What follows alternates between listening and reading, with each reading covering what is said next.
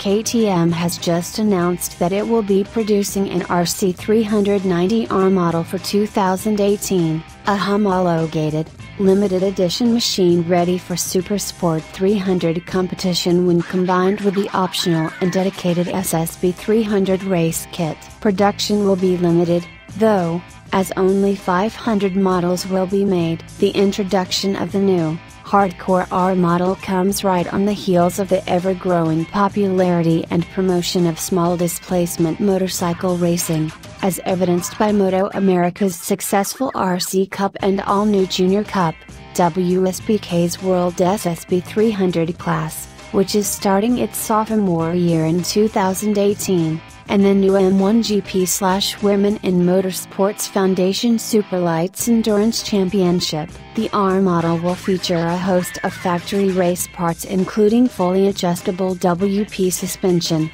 a lighter and more aggressively positioned top triple tree and bars, and CNC milled foldable levers designed to swivel and not break in the event of a crash or laydown. Additionally, the RC390R will have a shorter intake to maximize and widen the 373.2cc single-cylinder engine's overall power band. The whole package will be wrapped in a racy graphics kit.